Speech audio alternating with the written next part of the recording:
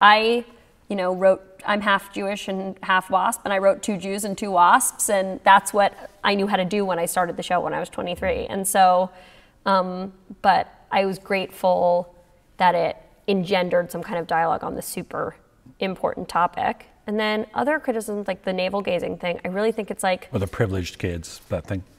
I mean, class is something that people are really afraid to talk about.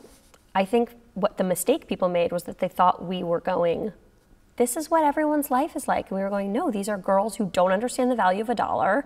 They think everything's going to be handed to them. This is a commentary on what it means to be a white middle-class person. But I think people made the assumption that we were far less aware of what we were doing.